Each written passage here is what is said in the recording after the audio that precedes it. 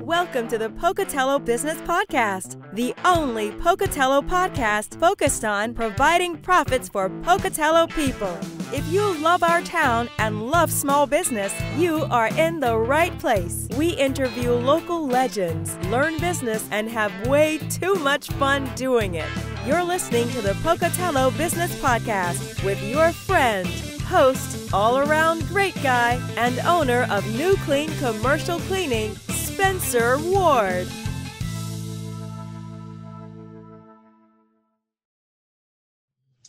All right, everyone, we are back again with another episode of Pocatello Business Podcast. We are here. You may recognize her. Her name is Pauline Thiros. She is the Athletic Director at ISU State University. Pauline is a Pocatello native. She went to Pocatello High School. She went on to play volleyball at Idaho State University, and then has stayed there ever since, teaching, coaching, and now being an athletic director. She was once, a long time ago, my teacher for some of my PR classes. She probably was happy to get me out of those classes because I was probably a troublemaker. And you were awesome, Spencer. You were always awesome. But I'm happy to have her on the show today. But so Pauline, tell us about yourself. Tell us about yourself, your hobbies, and just kind of give us a little introduction that I maybe left out. Sure. Well, no, I am. I'm a Pocatello native, and I bleed orange and black, and I always have, even long before becoming director of athletics. But I love our community and university. That's for sure one very important thing about me. I do love the sport of volleyball. I played a lot of years. I coached a lot of years, and I think being with student athletes and working with them is probably just one of the most rewarding things ever. And I always said, I loved competing as a player, and you get to a certain point when your body just can't quite do that anymore. And so you need to keep that competitive juice flowing. And so coaching is the next best thing. And then I guess at a point when you're done coaching, man, I needed a new drug, and here I am. Athletic director keeps you've got to be competitive in doing this job as well. But I have two kids. My daughter Zoe is also a volleyball player. She plays at Gonzaga. And my son Constantine, he goes to Grace Lutheran High School. He's a swimmer and a basketball player, and loves to go fishing and hunting and all those wonderful things that we enjoy in Idaho. So as for the rest of my life and what I like to do for fun, Spencer, this is it. I do whatever the Bengals need me to be doing, and I am always with them and always focused on our success as an athletic department and on the experience of our student athletes. That is what I do for work. It's what I do for fun. It's what matters to me most. I love it. I did just see the reopening of Davis Field. That was amazing looking. That was awesome. That was such a cool project. And for me, it was one that was so symbolic. Here we had been with this historic venue that was in disrepair, and really we were just unable to use it for so many years. It was such, I think, a disservice to our student athletes and the wrong message to our community and our students about what's important. And so it was really important to me and to our president and our administration at ISU to make that thing happen, because where would we be, and how hard would we be thinking about solving a problem if we couldn't play a home football game in Holt Arena? I know we'd fix that, because that's what our student athletes and our fans deserve. And it was no different with Davis. So I think finishing that venue and finding a way to get it done was a real testament to how we're going to make decisions and what's going to be important to us. So we're really proud of that, because it's a cool place. If you haven't been there, the branding is awesome.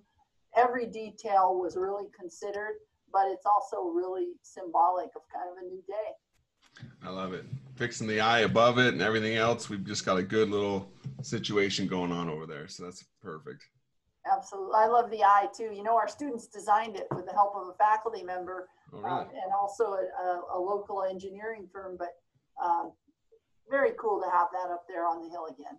Yeah, I'm glad that remained. So, well, Pauline, I'm sure everyone is thinking, they may have an idea of what an athletic director does, but I know there's a lot more than just making sure that the teams are on the field and the coaches are hired.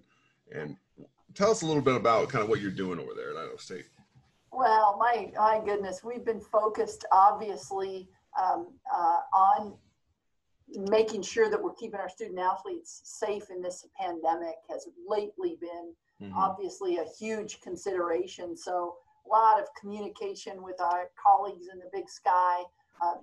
I'm the chair of the Olympic Sports Committee, which is really cool most of the time until you have 13 sports to reschedule and figure out protocols for. And that's been a heavy lift in concert with colleagues in the Big Sky Conference, but we're getting it done.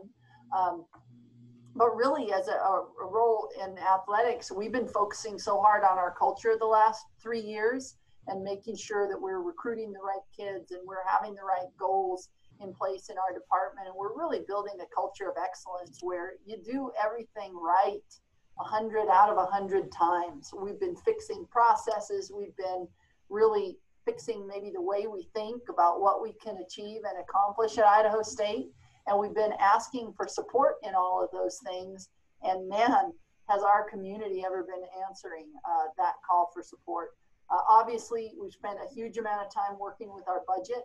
We found some sources of revenue just in time, really, a couple of years ago that elevated the work that we were doing with the state board and what we were getting in appropriations, what we were getting from students, and then, of course, how we were spending and how we were stewarding what we've got to spend. So a lot of budget reallocation has been in the mix over the last couple of years, and I think we like how that feels and what we've been able to accomplish. And you know, a lot of changes later. I think that in the department right now, we're feeling really good with the relationships we have and with the trajectory all our programs are on. I love it. I love it how you talked about, you know, fixing processes and stuff. Because I think, you know, I can attest, and I'm sure the community can attest, but once you've taken over as athletic director, I don't know, I feel like there's more school spirit. There's more camaraderie around the community within, you know, the ISU area. And I think you guys are just doing a lot better job marketing. Everything's just looking better over there. I got to hand it to you. Everything just seems to be flowing. So. Well, thank you. Well, it's been a great team effort. You know, our team in athletics has been amazing to work with. I love our staff I can't tell you how dynamite our staff in athletics is, but we've also worked really hard with other campus departments, I think, really closely. And I think my background coming from another part of the university has been helpful in that. But we have some really talented people in university marketing and in student affairs and even across our faculty that we've kind of reached out and engaged them in what we're doing. And man, when that happens, you can really make things sing. Yeah, I love it. Well, perfect. So you said you had to reschedule. It looks like we're still going to have football coming up in the 2021, right? Yeah, we'll play a 6-game schedule starting in the end of February. On the 27th, we have home openers with Weber State and University of Idaho, so we'll be ready to rock and roll. Oh, that'd be awesome. There's a bye in the middle of the season and a bye at the end of the season. So nice. That'll give us the opportunity to make up any games that we might have to miss and still be able to be considered for a playoff spot. Good. And it's probably good that the boys basketball team is no longer playing in the Holt Arena, because that would conflict a little bit. Yeah, it certainly wouldn't be doable right now, but for a whole bunch of reasons that really helped us. I think it was not coincidental that after we made the move to Reed Gym, we had a significantly higher performance in our track and field indoor program because they had a place to practice. It turns out a place to practice is kind of important to how you perform. Yeah, I'd imagine so. Well, perfect. What are some of the things that you're dealing with that talking about processes and other things that are internal that maybe the community doesn't know about, or things that you've felt like is a turning point for the athletic department? I'm hoping I'm wording this right. I'm just wondering, what are those things that you feel like are differentiators that you've and your team have brought to the table since you've been in there? Well, You know, there's a lot of things that we've been trying to do. We're really being intentional with our coaches, though, in creating a culture across our department, and that's not so much a process, but I think it's one of the most important things that we've been working on. We've been trying to build this culture of excellence and accountability and resilience, and we've made coaches very accountable for their budgets. We've given them a lot of say in what they're going to look like, and we're letting them have control of them, but they are definitely accountable for that come the end of the year. And they're working hard in areas like fundraising and really being creative in other ways to generate revenue. And there's this team approach in our culture right now. That's how can we increase our revenues? How can we work together to make sure everybody's having a great experience, our student athletes and our fans, to really get where we need to go. And then also just building a culture around the things that are going to be important to us, you know, what our guiding principles are that we're making our decisions based on. Mm-hmm. And that's centered around the student athlete and their needs. And we're very, very focused on not on just living within the structure that is our fate at Idaho State University, which is really what I felt like early on was happening. Now we're living with our vision focused on where do we want to be and how do we get there. And just like Davis Field happening, we found a way, and now we're looking to find a way for other facilities, and we're getting there. So that culture has been a big one. It's important for every institution, and we're no different, to work on, you know, compliance processes and having sound things in place so that you have a sixth man, so to speak. Mm-hmm. That isn't a person, it's a solid process. And our staff has done a really good job putting those types of checks and balances in place, and it makes us feel really confident in the things that we're doing. And just in the way that we're thinking about our content and our social media and our marketing, and we're working together with the bigger resources on campus to make those things cohesive, and for us to be a platform for Idaho State University and for all of the branding and marketing resources ISU has to be a great tool for us. So the collaboration and the culture are the things that have been foremost in our mind. I love it. You know, within our, you know, my business personally, and within the podcast, we've talked a lot about culture and core values of organizations, and trying to attract people that share those core values and that culture. You know, when it comes to coaches, you know, you're hiring very strong personalities. How are you finding, is that something that's important to you guys, to find those kind of coaches that share those core values or the culture that you're trying to cultivate within ISU? Yeah, that is. I mean, that has been a key component of what we've tried to hire, and we've hired a few coaches, but we've tried to get high character, high value, high energy, high positivity people. And I think that there are a lot of opportunities to hire people with a lot of Division I experience that are, you know, have been at a lot of places.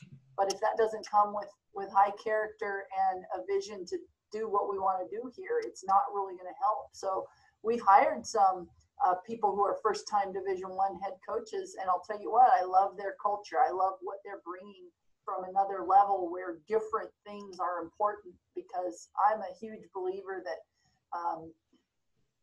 building that strong, good, positive culture with the right kind of people on your roster, the right kind of students on your roster, is going to lead to good things happening in the win column. And so I'm pretty happy with our roster of new coaches. They're building programs in the right way, and the level of just communication between all of us and staying on the same page, it's really high, and it feels really, really good. I love it. You talked about processes and automating systems and making things easier and more automatic. But I think when it comes to when you're hiring right and you have the people that share those core values and that culture, I feel like those kind of things just kind of fall into place, because you're all on the same road and the same track, and you're all just having that same goal in mind. And in the past, I've seen employees and people within other organizations that you you seem to have to like spell everything out for them, but it turns out to be that they're not really a culture match or a core value match, and that's the reason you're having to spell out all these little different things. But if you just hired the right person the first time, and it just seems to go a lot smoother. So I think that's perfect. Yeah, we're having a good experience in terms of working together. And, you know, our head coaches are, they're not just coaches, they're part of our leadership team in athletics, and they have tremendous contributions to offer in terms of the best ways for us to do things. And so they always have a voice, and I think that feels good to us, and it feels good to our head coaches as well. I like it. Now you talk a lot about budgets as well. Like, you know, within a normal business, you know, everyone has got budgets, and everyone wants to know their numbers. But you have, you know, how many athletics, you know, how many different sports are you running right now over there? Sure, we've got 15 teams and 15 sports budgets and auxiliary budgets. So there's a little bit of time spent with, in the old Excel spreadsheet for sure. Yeah. Yeah, that would be a full-time job on its own right there, just making sure that things are in line there, because every sport is pretty much a business, right? You have to make sure it's ran, you make sure you can afford scholarships, make sure people stay happy, and people are coming to buy tickets. So yeah, subunits are one big business, and it's been an interesting year for that because, you know, our revenue sources are so diverse. You know, if you're looking at a budget that is approximately $12 or $13 million in a year, we get between 4 and 5 of that from the state in any given year. All of the rest has to come from revenue and fundraising. And so the money games that you schedule, the attendance, the media rights, all of those things are extremely important in putting that together. So when you create a budget for next year, you got that revenue target, that revenue budget, you've got the expense budget, and they really need to marry well. And of course, this year, so many of those sources of revenue have been compromised, all the way from NCAA distributions to attendance to the absence of money games. Thankfully, a lot of expenses of travel and other things have been reduced thus far, but we're facing those in the spring. So managing our budget, being fiscally responsible, and getting the correct help from our boosters and fans who have been absolutely amazing has been really critical for us. Wow, and this is your first kind of full year as the athletic director, right? In 2020. It's second full year behind me. So going into year 3, and it's just and one of these years has been absolutely different from any year I hope we ever experience again. Yes, yeah, I can completely understand that one. So, no, that's great. I just love to hear about different positions, different organizations, and I think people will get a lot out of this because we love ISU and we want to continue to support it. Is there anything that as the community we can do to increase more camaraderie and team spirit and just community support, I guess, for you guys up there, besides just buying tickets? And I wish I could have everybody buying tickets right now. There's no shortage of a desire to buy tickets, that's for sure. The inability is on my end to deliver them right now. But I'll tell you what, I have been so uplifted by the response of our boosters and our fans. We had a lot of people buy season football tickets back when we all expected we might be playing in the fall. And most of those people were really content to turn those tickets over into a contribution or to let them ride. And that has been really important. The revenue hit in terms of those season tickets has not been nearly what you would expect. So just their patience and waiting to see what's coming next has been great on the part of the community.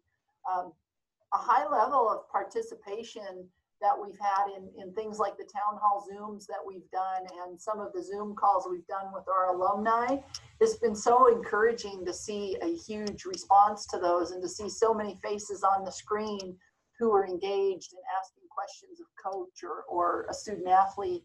And that just lets our department and our student athletes know, we're not alone. It's a huge source of strength and encouragement to have those partnerships and just the engagement. When we opened Davis Field yesterday, I think we've had thousands of views already on the ribbon cutting that I would never have fully expected. But just that level of engagement, the email communication, the social media engagement, and quite frankly, the enormous response we had to our recent campaign. We just had a campaign called Prepare to Roar.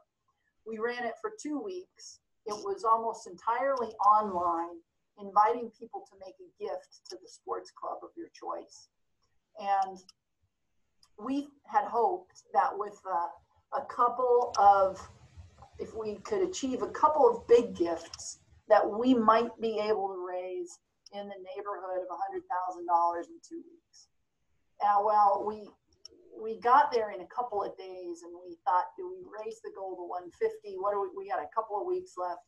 And so we raised the goal to 250, and then we blew by that. Wow. And this is, Bengal country coming out to say, we just want to help. We want you to be prepared for a vertical recovery when this thing is over. So what more can our community do to support us? Just keep doing what you're doing. And then when we open the doors, we just want you there with us cheering on the Bengals. That's right. I'll be there with the tailgate, and I'll be ready to rock and roll. So, well, cool. We appreciate you taking the time out with us today. I do need to take a quick sponsorship time out. We forgot to do one in the beginning, but it's not a big deal. Let's do it real quick right now, and then we'll get to your final couple questions, and we'll be done with this. All right.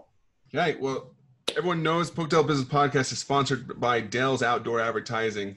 These guys are great. Pauline, she's all about PR, some advertising. She knows all about this, top of mind awareness. I think she was one of the ones that talked about, maybe it was, but I know that the billboards don't make them too wordy. People make them too wordy. They make them neutral colors. They blend in. You got to have one call to action, 6 to 8 words. Make it good. Call Rob today at 232-6886. He will give you your first month for free or your installation for free if you sign up with a 3-month deal with Dell's Outdoor Advertising. We are also sponsored by Pack and Go. These guys are amazing. If you need to move your office or your home to another location, they'll drop a convenient pod that's ground level. You have all the time in the world to load it and unload it. And we're using it right now to remodel a house. And we're unloading it right now. I think my wife's going to make me do it after this episode. So they're wonderful to deal with. If you need just to store stuff, they're also there to help. Call Darren at 208-339-2229. And if you mention the Pocatello Business Podcast, you will get 1 month for free with a 3-month rental. So Pauline, back to you. Those people that are listening to this and thinking, I want to do my part. I want to donate or get ready for the upcoming season for some season tickets. What's the best way to get a hold of not maybe you, because you're not the one that you want to be talking to, but maybe how do they do that? Well, the easiest way to get it done is to jump online and go to isubengals.com and click on the button that says Give Now. Perfect. And you can support any type of a scholarship or independent sport that you want to support in that way. And I'll tell you what, those are the funds, Spencer, that everybody knows that excellent programs are not built on the baseline of state funding. They're built on what your private donors and constituents are willing to chip in on top of it. And it's proving to be a very good thing for us right now that we have such good friends in Bengal country. So isubengals.com and Give Now. Perfect. I love it. Okay, guys. Pauline, we always like to ask this last question at the end of every episode, but what is one of your favorite local restaurants to visit and eat at? I'll tell you what, there's so many, but I've been down to the new brewery that is opened up by one of our great Bengals, and I'm all about off the rails. I love it. In fact, I'm probably gonna go by there tonight. I love it.